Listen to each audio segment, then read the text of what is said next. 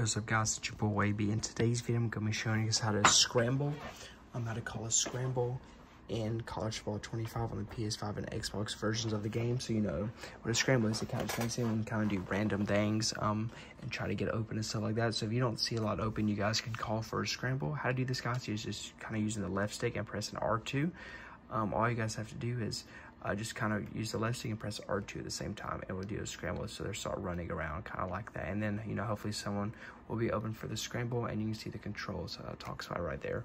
The LS button and R2, you can do a scramble in College Football 25. So yeah, you can get open with it. Let me know in the comments below, you know, if this video helped you guys out, if you're going to be using this on for them to try to get open and whatnot. And yeah, I will catch you guys in the next video. And let me know too also in the comments if you're liking this game so far, if you're enjoying it more than Madden or whatever like that. And if you're gonna, like I said, be using the scramble. So yeah, I hope you guys enjoy this video, how to do so, and I'm out. Peace.